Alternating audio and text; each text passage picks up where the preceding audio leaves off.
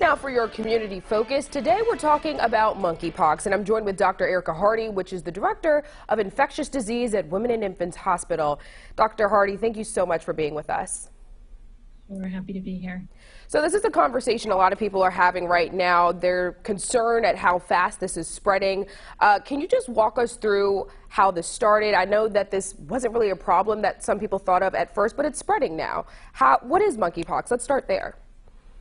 Sure. Monkeypox is a virus. It's been relatively rare, especially in this area of the world. And what we've seen is it can cause skin lesions and then sometimes some systemic symptoms like fevers, chills, headaches, muscle aches, and a pretty typical rash, which is the pox. And it's been spreading in areas where it generally hasn't spread. So we've had more cases in the US, I think about 1,000 cases. Including some in Massachusetts and Rhode Island and Connecticut. I think overall, the risk to Rhode Islanders is low. Yeah, and can we just talk about how it's transmitted? It can be transmitted a lot of ways, but we're seeing a lot of cases across the country of it being transported through bodily fluids. Can you speak to that? Exactly. So it's generally, it's less transmissible than COVID, which is transmissible through the air.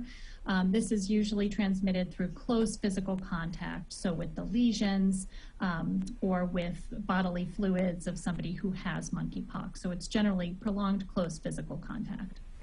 And what would you say the COVID pandemic has taught us about dealing with the spread of a disease or a virus and how we're able to deal with monkeypox as a result? Yeah, it's a great question. I mean, I think as each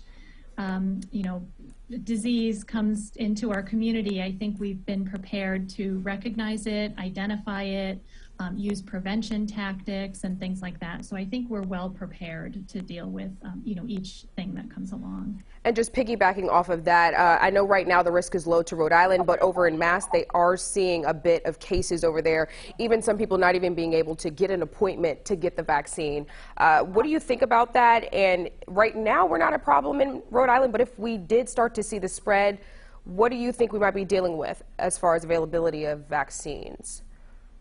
Right. So right now, a vaccine for monkeypox prevention is being distributed by the Department of Health, and it's being distributed federally. So they are prioritizing areas that have seen more cases, and so the CDC is using a formula looking at the population, looking at the numbers of cases, and vaccine is being allocated based on that. So if we did start to see more cases in Rhode Island, then more vaccine would be allocated. And as more vaccine becomes available nationally, each state will get a bigger supply of vaccine. So right now things look good. Dr. Hardy, thank you so much for joining us here at 4.